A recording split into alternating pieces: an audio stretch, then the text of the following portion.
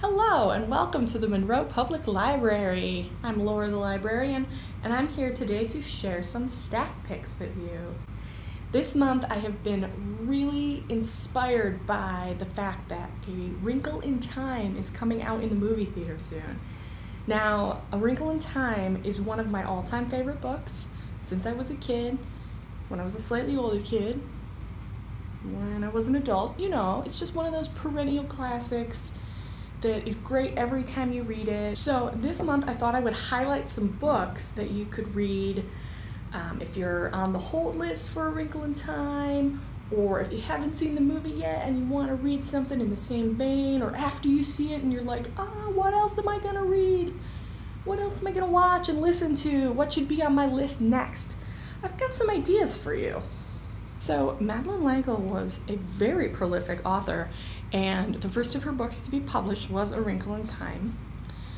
And after that she wrote, I hesitate to say 4 because it's more like 5 or 30, depending on your definition, books that fall into the same series. There are really 5 with the same cast of characters in them. And the second one is A Wind in the Door.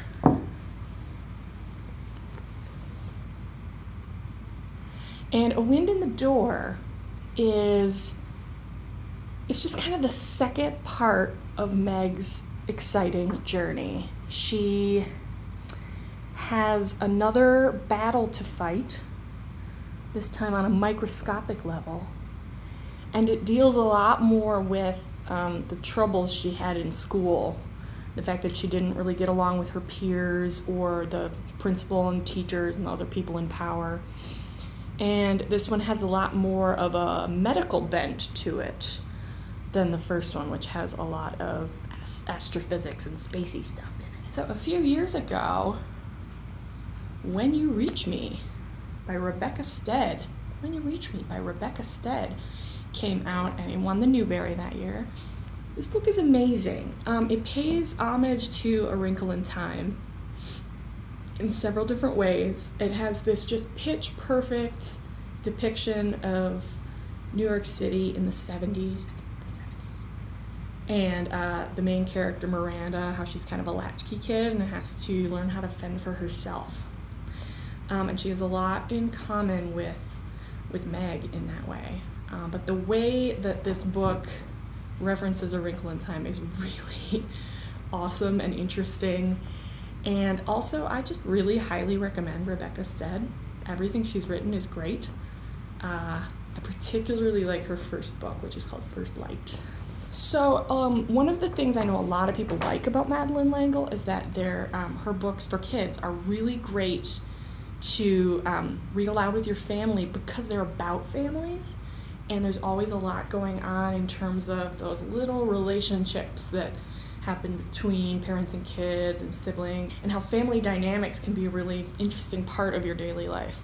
So if you like reading books about families, you should definitely read anything by Hilary Mackay, and this is the first in her series about Binny, and it's called Binny for Short by Hilary Mackay.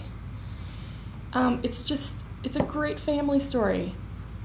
I love Hilary Mackay so much. She's got a little bit of that like dry humor too. They're just really delightful books. Another one for the kiddos, if they are interested in reading about kind of unconventional heroines, girls in positions of power that they never really expected to be in. This little graphic novel called Hereville